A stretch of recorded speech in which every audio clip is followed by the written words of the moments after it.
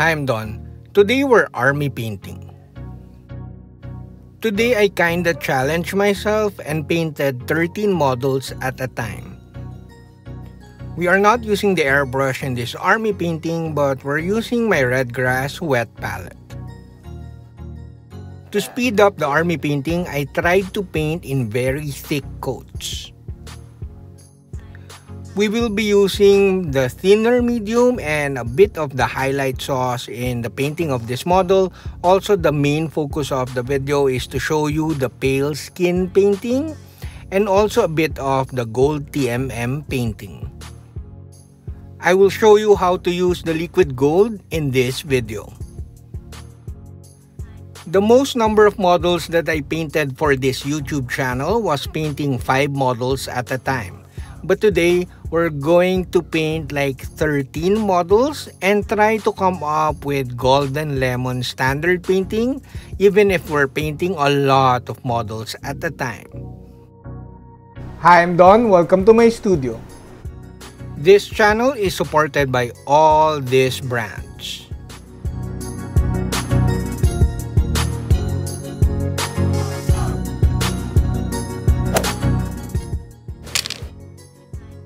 Today's models were from Torchlight Models. Do check them out at Patreon. Today we're not practically thinning because we're painting in really thick coats. Most of the painting I just add a tiny bit of thinner medium just to add flow to the paint because you don't want unthin paint. Unthin paint is like spreading butter or peanut butter over a piece of bread. You want the paint to be smooth and yet thick enough to cover the model easily. So it's kind of weird that we're talking about painting in thick coats, but it did work and you'll see at the end of the video the quality of the painting of these models.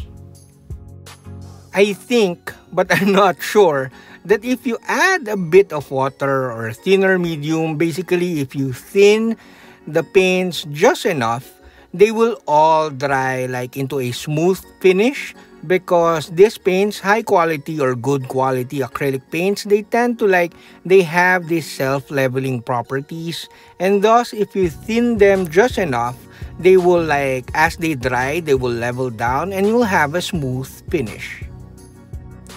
Now we paint the pale skin. I kinda chose the colors that are very opaque in all throughout the painting of these models because I'm kinda trying to speed up the painting because we're painting like 13 models at a time. So I chose colors that are not far from each other so that I won't really have to mix too much, and the gradual transitions of the colors is dependent on the paints that we selected. I am pretty much aware that army painting or speed painting for that matter is like painting the base colors and then doing washes. If you want, you could add a bit of highlights and then you're done. However, in this project, I'm kind of pushing my patience level in terms of painting so many models and yet trying to achieve golden lemon standard. That's good. Oh, by the way, I always say this in my videos, thinning with water or watering down the paints will work. I just prefer my mediums.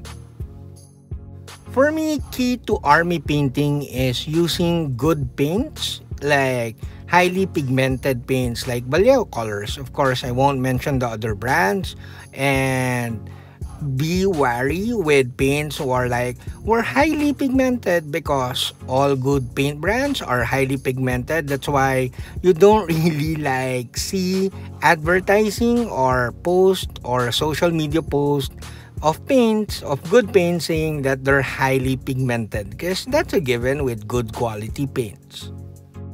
Other than the good quality paints, you should select the colors because acrylics in general are notorious for being inconsistent in terms of opacity. That mainly depends on the pigments used. Usually yellows and reds, even purples or red violet are kinda transparent in comparison to the other colors. So you should know the colors that are very opaque and that will speed up your painting because you could paint them in one thick coat. By thick, I do not mean that you shouldn't thin your paints. You should always thin your paints. Just a bit of water or a bit of medium will do. And never paint straight from the bottle unless you're using air paints to brush paint.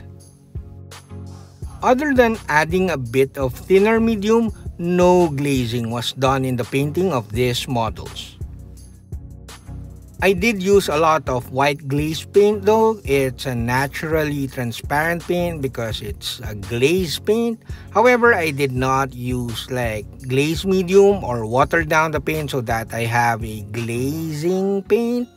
And I just painted in thick coats and I mix my paints a lot so that I have good transitions. Point being is that we wanted to speed up the painting and I wanted a realistic video in terms of what you could achieve in terms of the standard, and yet you did not do any glazing.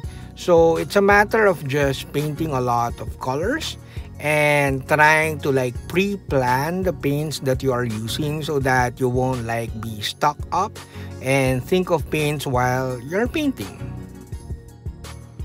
Now we are on the second day of the painting of these models. Most of the hours spent on the second day was the painting of the bandages and the bones or the skeletons because I had to layer like medium gray and then stone gray and then deck tan at the same time, or very speedy in a very speedy way. So I'm layering a lot of bandages and a lot of skeletons on the second day.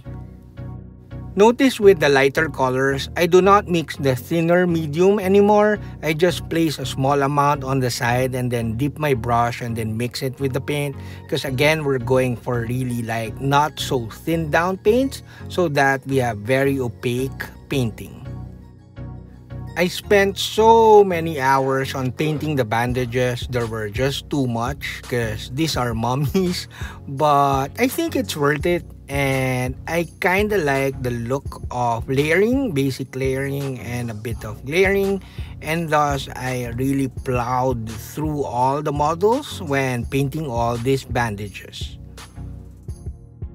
Also, this bone recipe of medium gray and then you layer with stone gray and then you layer or highlight with deck tan, and then the final highlights you could use white glaze is very highly recommended by me because the colors are really opaque and the transitions are really nice. After painting all the highlights of the bandages and the cloth and the skeletons or the bones, I was able to manage to gather the energy to paint like a bit of layering on the blue parts or the blue cloth. And this was already on the second night of painting these models. I was also able to paint a bit of layering on the leather parts. I used cavalry brown and then a bit of layering with orange brown. I learned so much already after during the second day of the painting of these models, and I will share it with you at the end of the video. Painting a lot of models and plowing through all these models and painting all of the elements is kinda tiring, but it was fun. However, to be honest, as a YouTuber, it's kinda tricky to say that it's worth it to paint an army for the YouTube channel because this will get the same amount of views as painting just one model.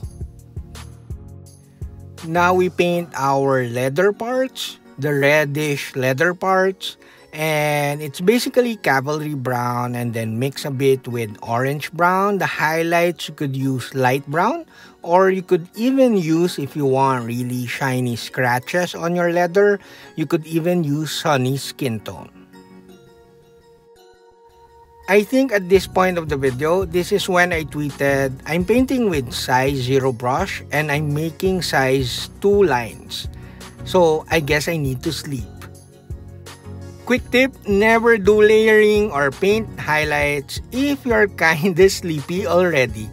This is where like washes come into play, or even dry brushing, because those techniques are easy to do even if you're sleepy. Now it's the third day. I kinda like gave up, to be honest, because originally I planned to paint with NMM for this army and really push my patience, but I kinda gave up with the idea because I'm kinda getting tired. It's the third day already, so I painted gold TMM. We are using liquid gold as the base color of our gold parts or the gold elements of the models. The liquid gold is very opaque. As you can see in the video, it kinda like lays down on the model in one, like not so thick, but in one thin but very opaque coat. The key to using the liquid gold is having IPA, and you clean your brush or you add a bit of IPA on the liquid gold as it dries, because while you're painting the liquid gold on the mixing dish, it will kinda gum up slowly or thicken slowly, so you need to thin it a bit with IPA as you paint along. Also, liquid gold looks really bright at the start of the painting, but as it dries, it kinda dulls down, so we're glazing a bit of other gold or metallic paints to really push the quality of our TMM. I'm using hammered copper, thinned down a bit with more paints, like around roughly 3 parts hammered copper and 1 part water, and I'm glazing it around the shadow areas of the gold elements. The model color brush was then used to paint over the highlight areas of the gold parts. Also, I wasn't able to show it in the video because it was a bit of an experiment, but it kind of worked. I mixed a bit of metal medium to the brass paint and used it to paint more highlights. Liquid gold plus sepia wash or whatever wash you use will work, but again we're pushing for golden lemon standard, thus we glaze with more metallic paints. For the finishing touches, we use shifter paint to like paint or glaze like more metallic paints on the shadow areas of the gold parts. Also, I painted with white gray the eyes, and then painted with orange flow, and then painted gloss white in the middle to create a glowing orange eyes for the models. And then lastly, I used black ink and blue ink, mixed them together roughly around 2 parts blue ink and 1 part black ink, and thinned a bit with water and use it to outline like the separation of the elements of the models. I rarely show this outlining in my other videos because it's kind of difficult to shoot on video because my nose is practically hitting the camera already, and I really need to focus when I'm doing this. Now, our golden lemon reveal. So now, what did I learn with the painting of 13 models at a time? Well, pre-select your colors. Also, determine your color scheme. My color scheme today is kinda weak because I veered away from the usual purple and gold, but it looks fine. Also, choose colors that are very opaque so that you kinda speed up the painting of each element of the models. Lastly, paint bravely. Just slap on all those paints and colors, and at the end of the day, you could fix them by cleaning up your mistakes, but it's all going to be worth it. That's it, we're done. I hope you liked the video. Do like, comment, subscribe, and consider joining the channel so that you'll be part of our Discord community. Saludos!